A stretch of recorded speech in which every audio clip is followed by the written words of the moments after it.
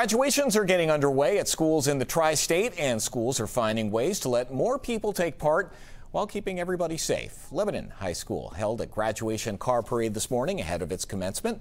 Dozens of seniors decorated and rode in cars while being honored by their community and their family and friends. Their actual commencement started just a short while ago with limited attendance.